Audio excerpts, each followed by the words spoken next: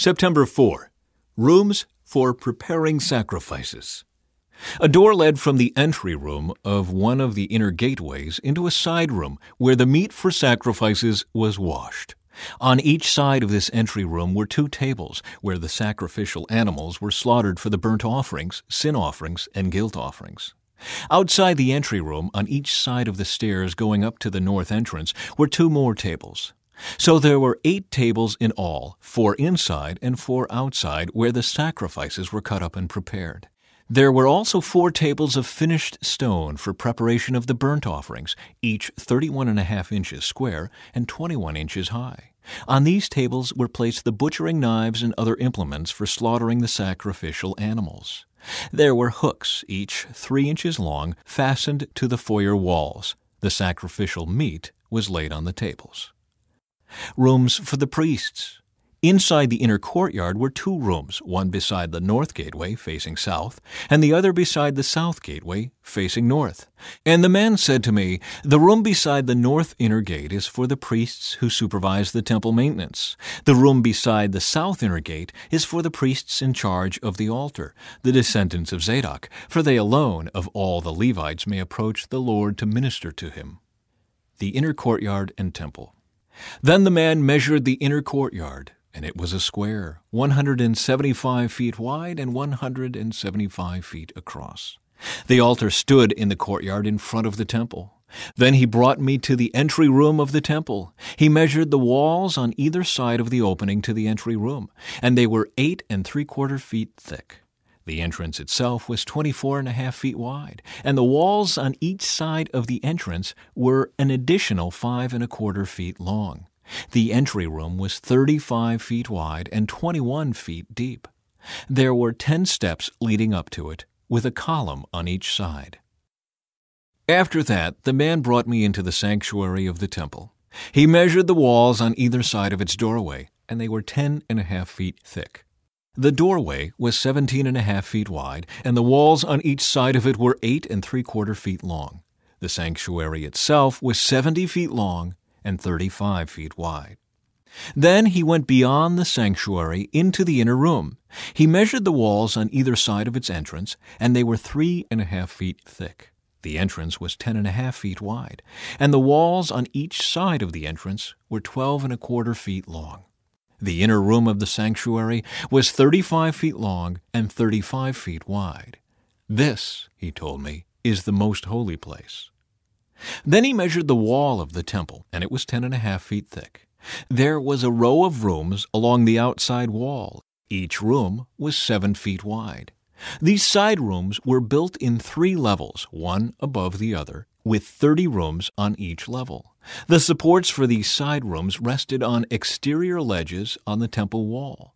They did not extend into the wall. Each level was wider than the one below it, corresponding to the narrowing of the temple wall as it rose higher. A stairway led up from the bottom level through the middle level to the top level. I saw that the temple was built on a terrace, which provided a foundation for the side rooms. This terrace was 10.5 feet high.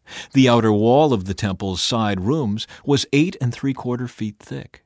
This left an open area between these side rooms and the row of rooms along the outer wall of the inner courtyard. This open area was 35 feet wide, and it went all the way around the temple. 2 doors opened from the side rooms into the terrace yard, which was 8 3/4 feet wide. One door faced north and the other south. A large building stood on the west, facing the temple courtyard. It was 122.5 feet wide and 157.5 feet long, and its walls were 8 3/4 feet thick. Then the man measured the temple, and it was 175 feet long. The courtyard around the building, including its walls, was an additional 175 feet in length. The inner courtyard to the east of the temple was also 175 feet wide. The building to the west, including its 2 walls, was also 175 feet wide. The sanctuary, the inner room, and the entry room of the temple were all paneled with wood, as were the frames of the recessed windows. The inner walls of the temple were paneled with wood above and below the windows. The space above the door leading into the inner room, and its walls inside and out, were also paneled. All the walls were decorated with carvings of cherubim, each with 2 faces, and there was a carving of a palm tree between each of the cherubim. One face, that of a man, looked toward the palm tree on one side. The other face, that of a young lion, looked toward the palm tree on the other side. The figures were carved all along the inside of the temple, from the floor to the top of the walls, including the outer wall of the sanctuary. There were square columns at the entrance to the sanctuary, and the ones at the entrance of the most holy place were similar. There was an altar made of wood 5 1/4 feet high and 3 1/2 feet across. Its corners, base, and sides were all made of wood. This, the man told me, is the table that stands in the Lord's presence. Both the sanctuary and the most holy place had double doorways, each with 2 swinging doors. The doors leading into the sanctuary were decorated with carved cherubim and palm trees, just as on the walls. And there was a wooden roof at the front of the entry room to the temple. On both sides of the entry room were recessed windows decorated with carved palm trees. The side rooms along the outside wall also had roofs. Rooms for the priests. Then the man led me out of the temple courtyard by way of the north gateway. We entered the outer courtyard and came to a group of rooms against the north wall of the inner courtyard. This structure, whose entrance opened toward the north, was 175 feet long and 87 1/2 feet wide. One block of rooms overlooked the 35-foot width of the inner courtyard. Another block of rooms looked out onto the pavement of the outer courtyard. The 2 blocks were built 3 levels high and stood across from each other. Between the 2 blocks of rooms ran a walkway 17 1/2 feet wide. It extended the entire 175 feet of the complex, and all the doors faced north. Each of the 2 upper levels of rooms was narrower than the one beneath it because the upper levels had to allow space for walkways in front of them. Since there were 3 levels, and they did not have supporting columns as in the courtyards, each of the upper levels was set back from the level beneath it. There was an outer wall that separated the rooms from the outer courtyard. It was 87 1/2 feet long. This wall added length to the outer block of rooms, which extended for only 87 1/2 feet, while the inner block, the rooms toward the temple, extended for 175 feet. There was an eastern entrance from the outer courtyard to these rooms. On the south side of the temple, there were 2 blocks of rooms just south of the inner courtyard, between the temple and the outer courtyard. These rooms were arranged just like the rooms on the north. There was a walkway between the 2 blocks of rooms, just like the complex on the north side of the temple. This complex of rooms was the same length and width as the other one, and it had the same entrances and doors. The dimensions of each were identical.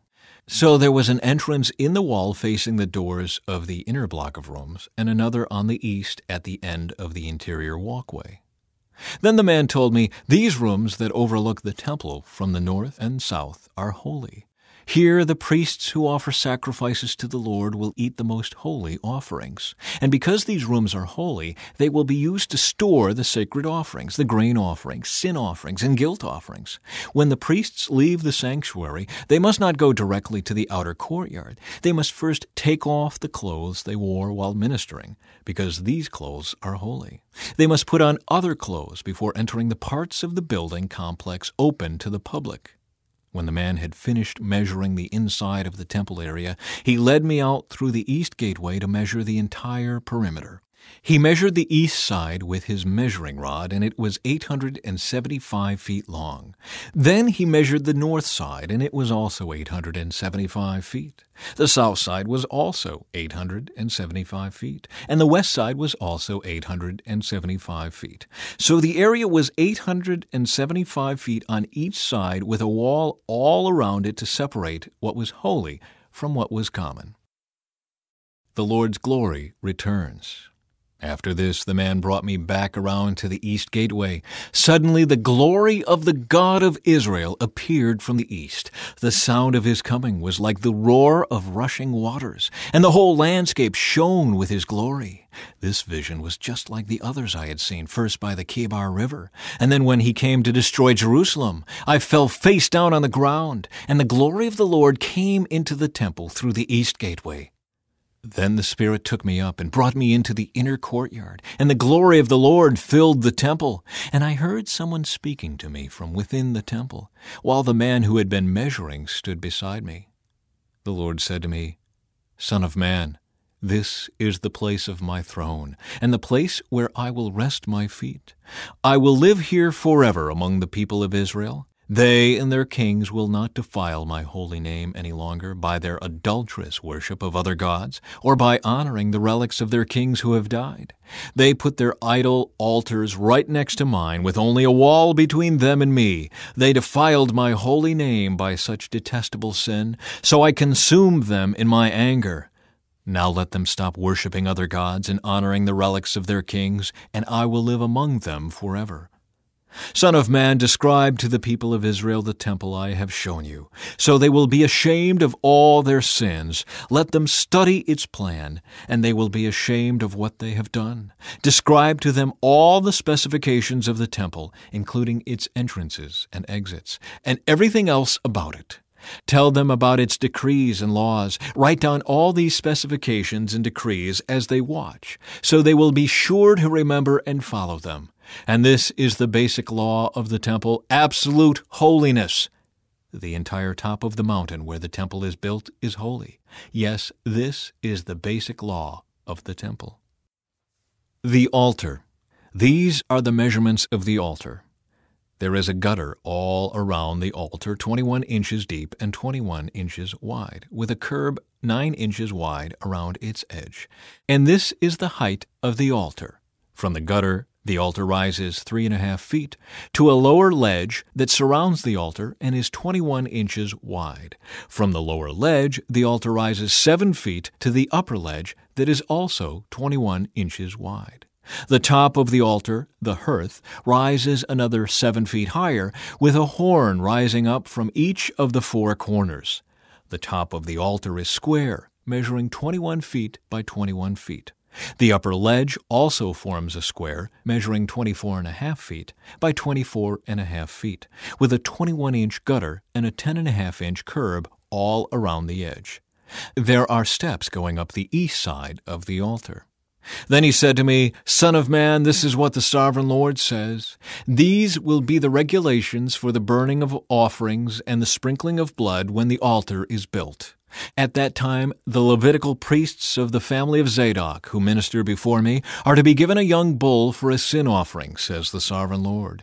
You will take some of its blood and smear it on the 4 horns of the altar, the 4 corners of the upper ledge, and the curb that runs around that ledge. This will cleanse and make atonement for the altar. Then take the young bull for the sin offering and burn it at the appointed place outside the temple area. On the 2nd day, sacrifice as a sin offering a young male goat that has no physical defects. Then cleanse and make atonement for the altar again, just as you did with the young bull. When you have finished the cleansing ceremony, offer another young bull that has no defects and a perfect ram from the flock.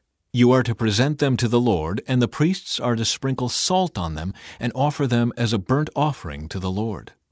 Every day for 7 days a male goat, a young bull, and a ram from the flock will be sacrificed as a sin offering.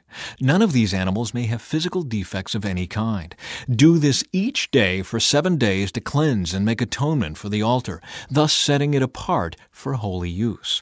On the 8th day and on each day afterward, the priests will sacrifice on the altar the burnt offerings and peace offerings of the people. Then I will accept you. I, the Sovereign Lord, have spoken.